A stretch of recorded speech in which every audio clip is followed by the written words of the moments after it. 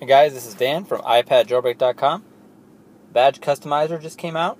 It requires iOS 6. It's version 1.0.02.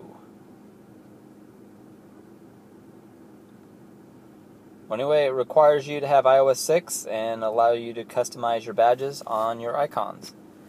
I'll go ahead and take a few screenshots for you to take a look at.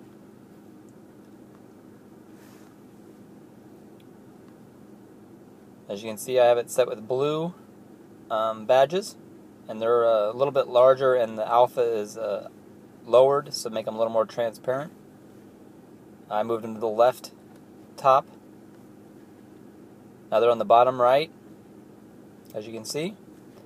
Now I decrease the size. The alpha is raised back up to 1, so you can't see through them anymore, and they are in the center on the top now. Those are a little bit larger.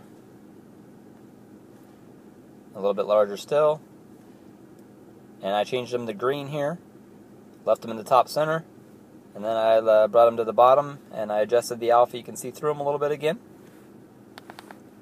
Go into your settings app. As you can see on the app switcher there, they were also colored, your selected color. So you can go into here, put your badge color. They have a blend mode for the colors. This would be red. This is green. As you can see, it's green right now, and this is the blue, red, green, blue.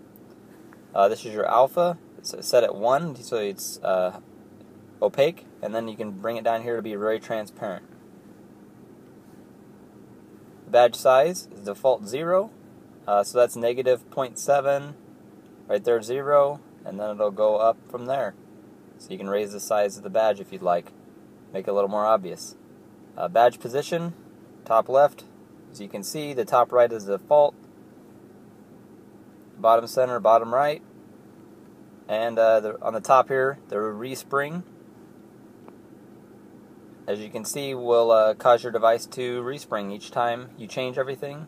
You adjust all the colors, then you have to respring it to see the different colors. So this tweak is for free, called Badge Customizer. Just head out to Cydia, download it. Be sure to check us out at iPad, and follow us on Twitter and YouTube at iPad Jailbroken. Thanks, guys.